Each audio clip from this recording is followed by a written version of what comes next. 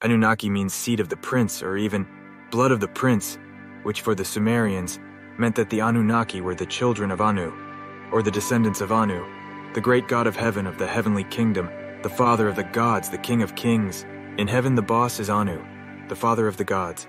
With a strong personality, he imposed himself as the sovereign of Agade, the capital of the celestial kingdom. His most prominent children are his legal heir, Enlil, the firstborn Enki, and the wise Ninma.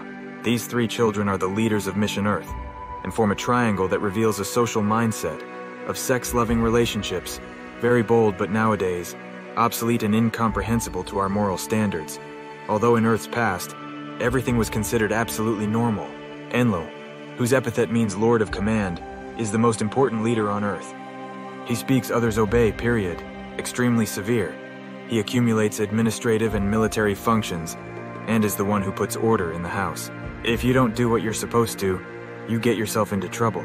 Enki, whose epithet means Lord of Earth, is the leading scientist in the genetic experiment that spawned the primitive worker.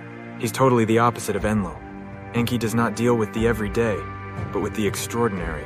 For him, deciphering the mystery of life is more important than respecting ethics, and now and then we will see him breaking the rules. By the way, he is an incorrigible womanizer. Ninma, whose epithet means High Lady, is the love disputed by the brothers, and the solid column on which both Enlil and Enki lean when things become difficult. She is the feminine wisdom always put to the test. It is the womb that brings to the world gods and men. It's the Great Mother. In fact, from Ninma came the diminutive Mamu, which gave rise to the word Mama, Mom. The three lead, and always together, despite the differences, they face all the problems that, we can say, were many, and generally caused by their children and grandchildren in disputes related to the throne of Nibiru, or the domain of the earth. Among the children and grandchildren who stood out in this incredible mythological saga are Ninurta, Marduk, and Inanna. All the others are supporting, but no less important. Ninurta is the son of Enlil and Ninma.